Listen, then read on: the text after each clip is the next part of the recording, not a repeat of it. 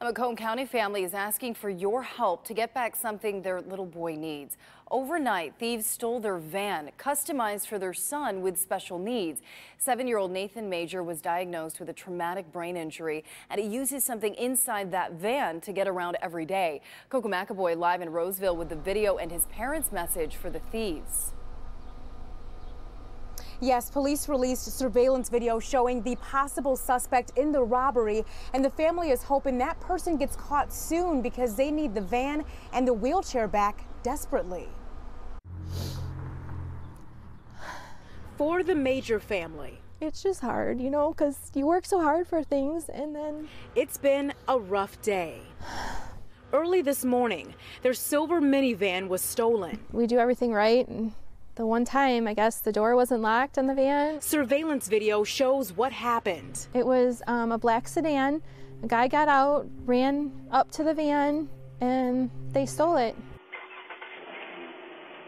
But Lisa Major says that's not all they took. 7-year-old Nathan's customized wheelchair was inside of the van too.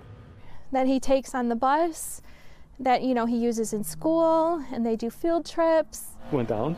Yeah. Okay. Nathan was diagnosed with a traumatic brain injury and has developmental challenges. You know, he's doing great, but the wheelchair, you know, is how we get him around. Without it, the family has to carry him. Lisa Major got a call that Nathan's wheelchair was dumped this afternoon in Detroit. Police went to go get it. Minutes before they got there, a scrapper picked it up. The family does not know what to do next. I'm at a loss. They're hoping they get the van and the wheelchair back soon before it starts to really settle in for Nathan. And again, police are looking for the suspect involved in this robbery. If you know anything about what happened, you're asked to call the Roseville Police Department, but the family also needs help. If they don't get that van back, they need another one. We've got a link to their GoFundMe on our website, clickondetroit.com. Back to you. Oh, and your heart just breaks for that family. They were so close to getting it back. All right, thank you, Coco.